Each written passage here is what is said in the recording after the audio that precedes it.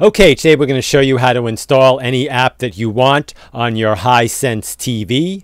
If you stay with us here after we quickly show you how to install an app, we will then show you a bunch of apps that you might want to install and check out. Okay, on most Hisense TVs, including the Hisense Roku TV, you want to press the home button on the remote, select streaming channels.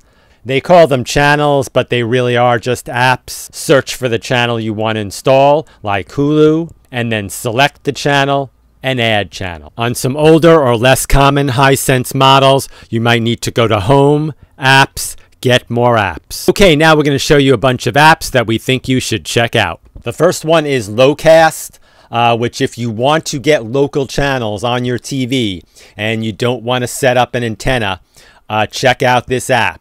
Three other apps that are worth checking out are Zumo, Tubi, and Pluto. These three apps are 100% free and legal. They have lots of movies, TV, sports channels. That's our video for today. As always, thank you very much for watching, and please remember to subscribe.